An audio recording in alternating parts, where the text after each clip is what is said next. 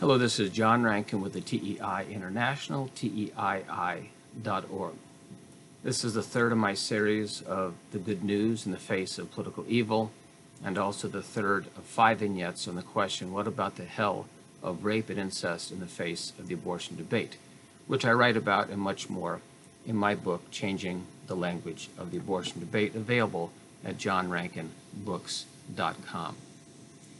In the fall of 1989, I was invited to be a guest on a radio show on WGAN radio in Portland, Maine, the 50,000-watt superstation for northern New England. It was concerning pro-life, and the DJ was trying to poke away at my understanding. He also brought up the question of rape and incest, and I answered it however I answered it. Not long thereafter, a woman called in, and the first thing she said was that she had been raped. She had once in her life been raped. And at this moment, you could hear the stone quiet in the human souls of those who were listening to the radio show. This is the toughest question, signaling phenomenal evil. How do I, as an evangelical pro-life minister, answer this question? And also being a white heterosexual male, 6 strikes and you're out on many campuses. So anyhow, she said that. The DJ was most interested in what my response would be, thinking this might pose a problem for me. But then she continued, and she said something absolutely astounding. She said that she'd been raped, and then she said, and this man is the first man who's ever understood my pain, and in listening to him, all my hatred of all men has drained out of my soul. Astounding. My answer to her was fumbling. I was blown away.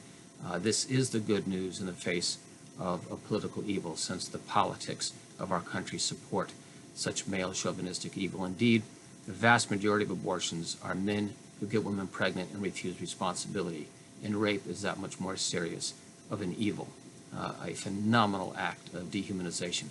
If we want to understand good and evil, it's really very simple in the biblical witness to sum it all up. Whatever is good humanizes, whatever is evil dehumanizes. So this woman had been dehumanized, and she also shared further reality of that. She said, if you think that it's evil or terrible to go through rape, just consider what it is to have a male doctor scrape out your uterus. So obviously speaking, it would seem, in the experience of having had an abortion as well, perhaps being pushed through it.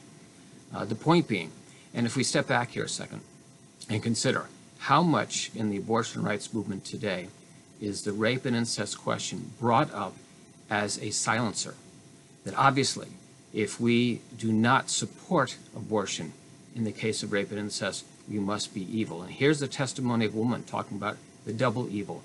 And in my forum at Brown University, the question, does abortion unrape the woman? The evil is there, but does abortion unrape it? I'll share about that in another of my vignettes.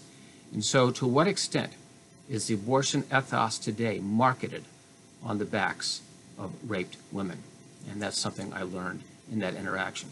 As well, apparently that show was so well received, I was told later by friends in northern New England that it was rebroadcast many times, and it was friends in New Hampshire and Maine who had heard it and who had contacted me. Thank you so much, and God bless.